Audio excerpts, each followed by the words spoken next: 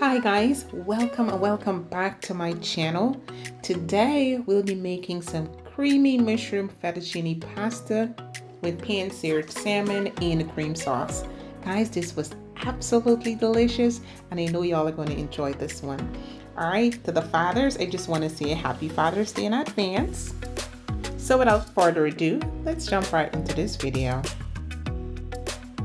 So these are the list of the ingredients that we will be using, and they will be in the description box along with the measurements.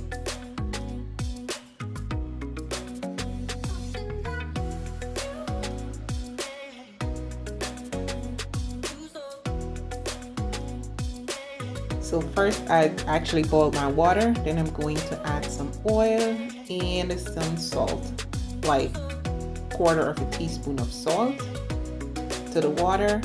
And then I added 1 box of the fettuccine pasta. Make sure to boil to the instructions on the box. Then you're going to strain, add some butter, some fresh parsley, and of course some of the same pasta water. You can add about 1/2 cup to keep it nice and loose. Now we are going to mix our seasoning up together, and we are going to season our salmon well. Make sure to season on both sides.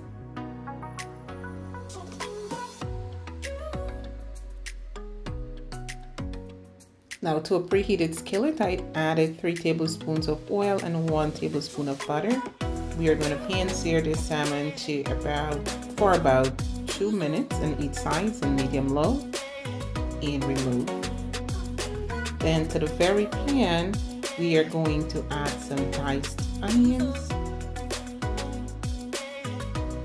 We are going to cook this until it is, translucent. Then we are going to add some fresh diced garlic. Allow that to cook for an additional minute. Then we're going to add our mushrooms.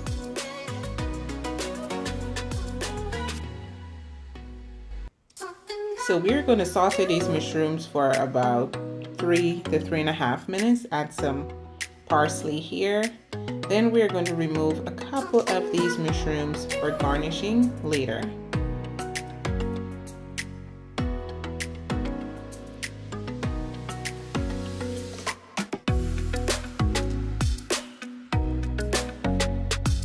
Then we are going to add some 50/50 and heavy cream, season to your likeness and taste. Allow this to cook for about 7 minutes.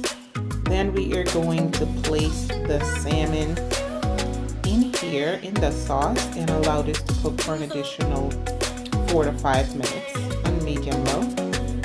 This looks absolutely gorgeous. We are going to remove. I did add some peppers for color. Alright, now to the very pan after we remove the salmon, we are going to add the cheese. And I'm using freshly grated parmesan. Give that a good stir. If it's too thick, you can go ahead and add some more 50/50 and re-season. But mine was perfect, so I just went ahead and add my pasta. We are going to toss this up really nice and add some more of that fresh parsley for color and flavor. This was absolutely delicious, and I do hope you guys try this recipe.